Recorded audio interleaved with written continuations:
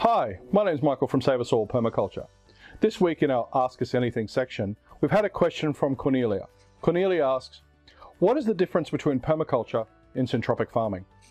That's a really interesting question, Cornelia, and there's been a lot of discussion and debate with regards to the differences between permaculture and syntropic farming.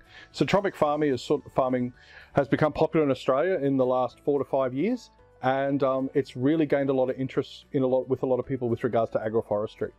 But I think to really answer that question, rather than using my own words, I think going to a syntropic farmer by the name of Scott Hall, who wrote a bit of an article with regards to syntropic agriculture, and his words were that the difference between permaculture and syntropic farming is that permaculture on one hand is a design framework, where syntropic farming is about a specific form of production, looking at food forestry or forest systems, but designing them from the macro rather than looking at from the particular tree species, really highlighting that design principle, design from patterns to detail, and the old world proverb that goes with that, you can't see the forest for the trees.